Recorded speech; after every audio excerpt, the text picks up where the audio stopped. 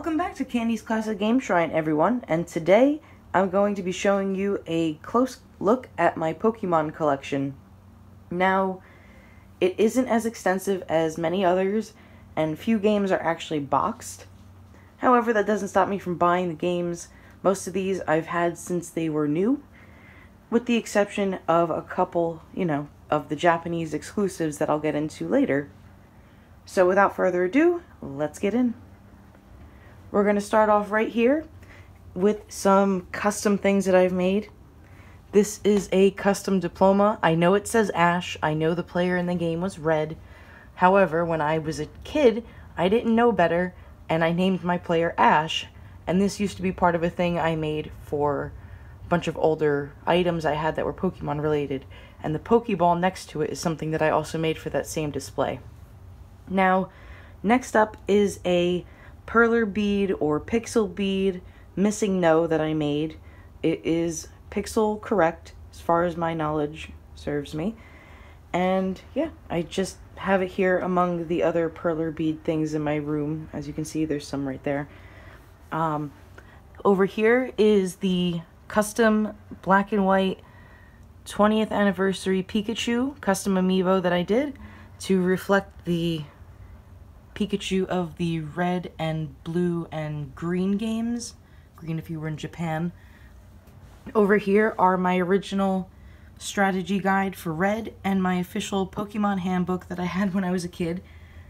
Here, I'll give you a quick look inside. Basically, this book would go through all of the Pokemon that existed with a nice little detailed description about them. More or less like this was your Pokédex back in the day without actually having a electronic, Pokédex for it. And this one I'm sure you've all seen before. This is just your strategy guide for Pokemon Red and Blue.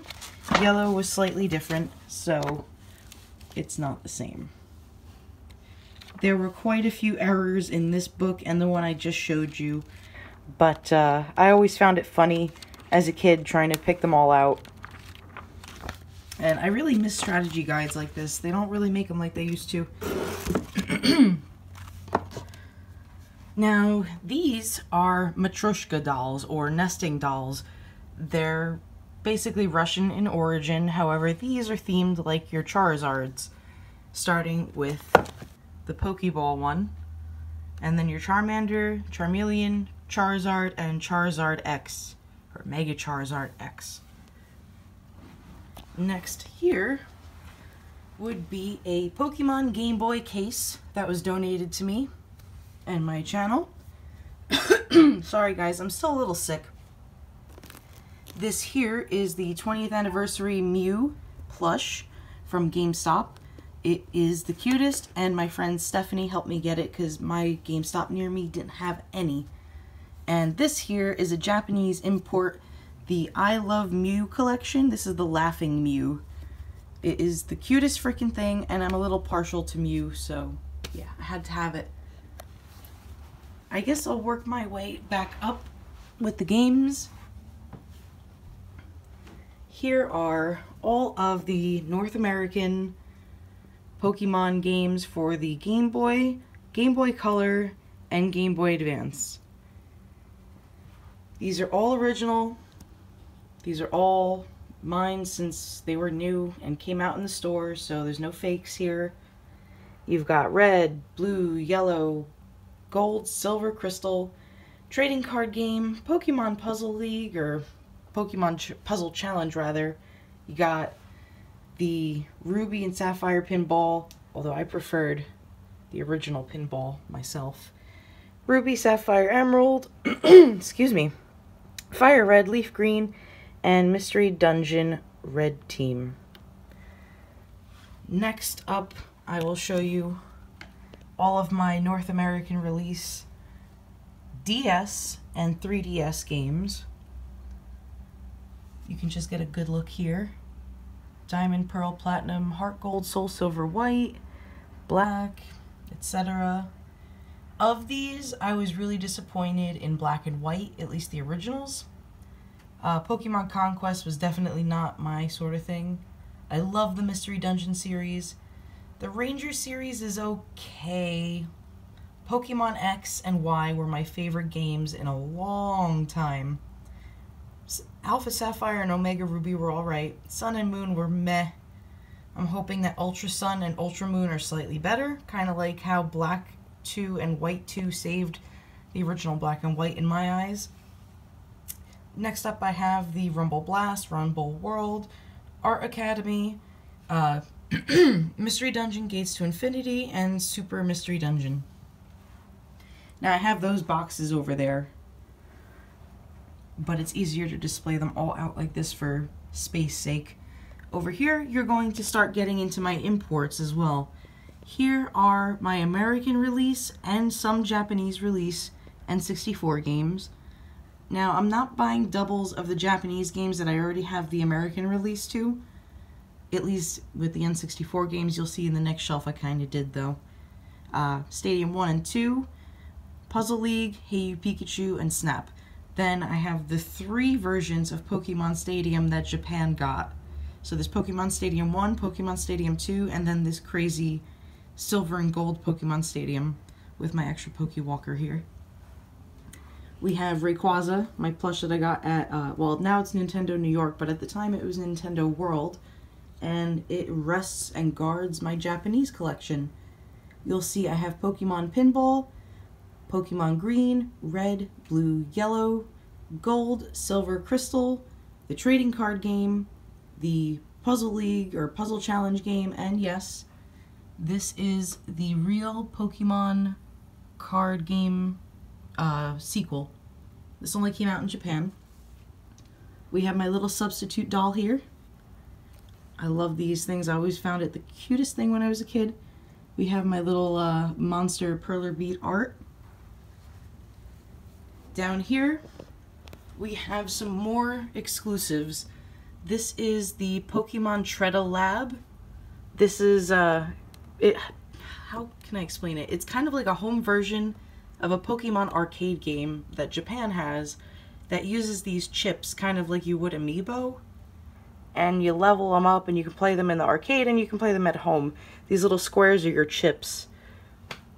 But yeah, I wish I understood Japanese. My Google Translate app does not do well enough to get the whole thing to make sense for me. This is a Charizard Y figure.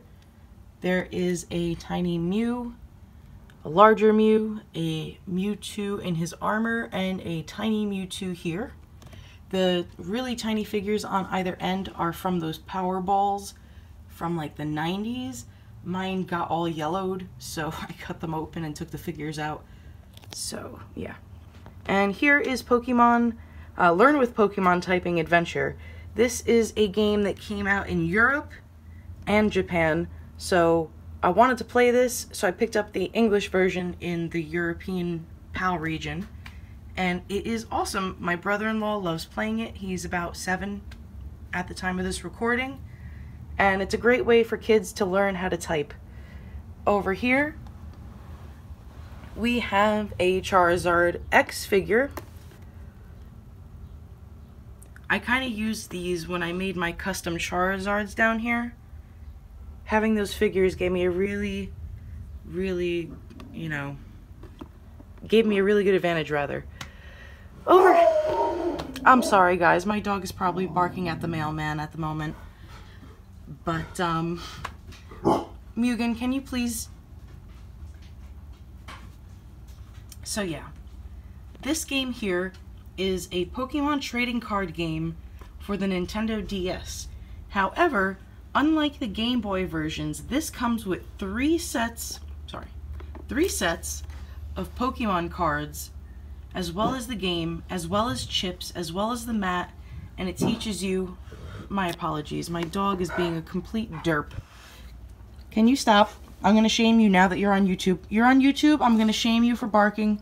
You barked, now you have to be in the video. That's the price you pay. Yep, that's what I thought. But yeah, back to this thing here. I'll open it up and show you.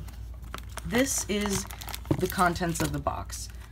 You get your tokens, you get your little chip, and you have a mat here to play your Pokemon trading card game.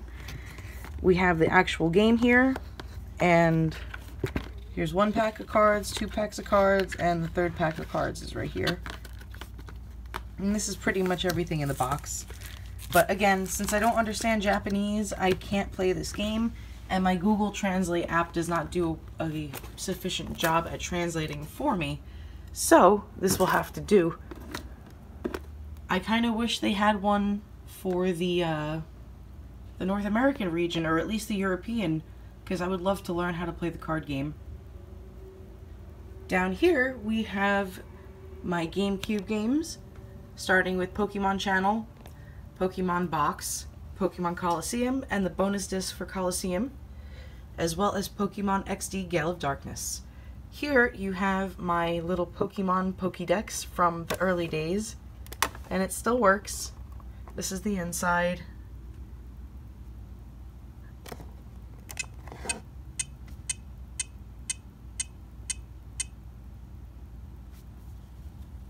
I used to have so much fun with this thing as a kid.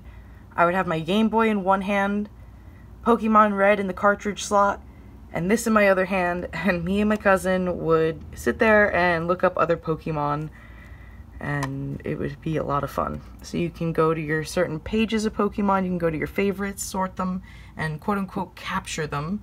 You can add a password, a clock, or use it as a calculator, as you can see with the number pad here. But yeah, it gave cute little things. I'll show you my favorites since that's easy. List.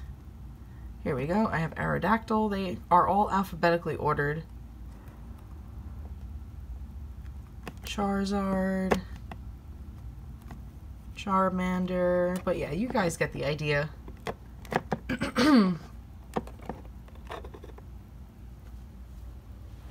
Now over here, I've mentioned them before, but here are my custom Charizard amiibo. This is Charizard X. He was my first one. He's not the cleanest. He's a bit sloppy, I'll be completely honest. Y was my next Charizard custom. He's much better in my opinion. I also like the design of him much more as a whole. This one is the Charizard from the first Pokemon movie, Mewtwo Strikes Back. He's a clone Charizard, and I watched the movie and tried to get the markings exact one-to-one as they were in the movie, so. Oh yeah, I forgot to show you. Even on this one, I did change the eye color. It was a pain in the ass, but I did it. And this one's just a simple shiny Charizard, nothing special at all. He's got his little Pokeball thing there. On this shelf, you have my Wii and Wii U collection of Pokemon games, and eventually the Switch games that'll be coming out, such as Pokemon Battle Revolution, the first Pokepark, the second Pokepark, and Pokken Tournament. As far as figures go, I just have the 3 Pokeballs here with my Charizard line.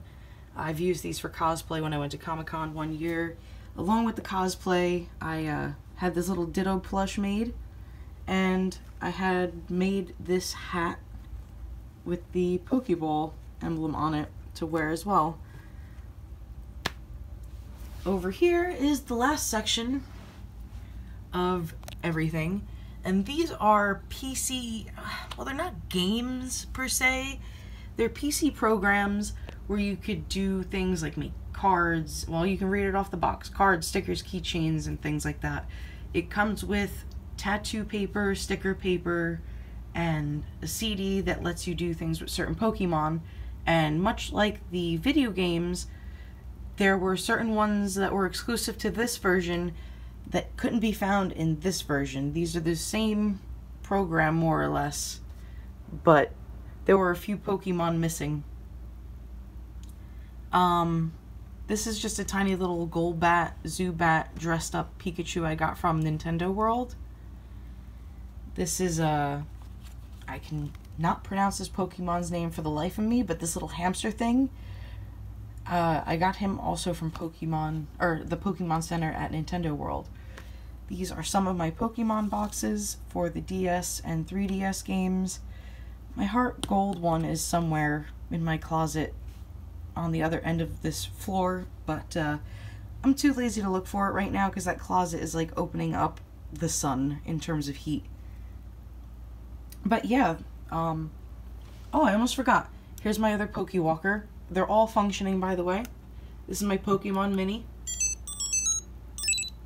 I only have one game at the moment. I might pick up the flash cart for it, since I'm a sucker for flashcards and the technology. But yeah. This, however, this little thing can work with Google Translate. It does a good enough job. Over here, pardon me guys, I have to walk over my dog now. This here is the Pokemon Pikachu, the Pocket Pikachu, depending on what region you are in. And that works completely. I have done a complete write-up on all of the emotions, all the value points, and basically a FAQ / walkthrough on how to make this work, since there's not much about it today. Over here is admittedly a more recent acquisition. I did not have this as a kid. This is the Pokemon Pikachu 2. This is the sequel to this version. This came out when Gold and Silver were new, and it boasted color, which was pretty neat. But yeah, I have no batteries in this, or else I would show you. This is my Pokemon collection, guys. I hope you've enjoyed. I don't make too many videos relating to Pokemon content because there's enough PokeTubers out there. However, I can't help but be a complete nerd and love it myself. If you want to see more Pokemon content, let me know. If you've enjoyed this, leave a like. Anyone else, don't forget to comment, subscribe, and all that other good stuff. So yeah, till next time guys, take care.